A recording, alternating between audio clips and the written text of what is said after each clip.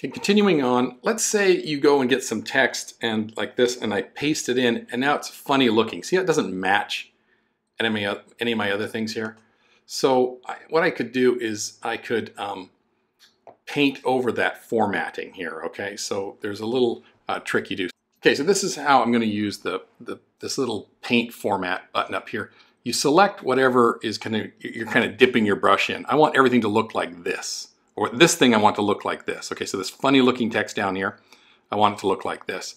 So I've selected it, and then I tap on the little roller paintbrush. So that's kind of loaded that formatting into that paintbrush. And then whatever I paint over is now going to inherit that. Okay, so it's like I painted that format. Really easy trick, and this one will really impress the parents. Okay, you'll be like, what? So anyhow, that's how to format that. Okay, I'm just going to clean up a couple things here. This is looking all good. I think for this thing here, I want this to start on a new page. So look at this little trick here. I'm going to insert, you see where I am? I'm right in front of the A of my first paragraph.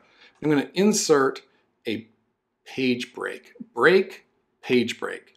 And that forces it to break to the next page below it. So now, especially if I zoom out, let me just zoom out so you can really see what this would look like as a page. So here's my opening page, my title page, and then we've got my second page here.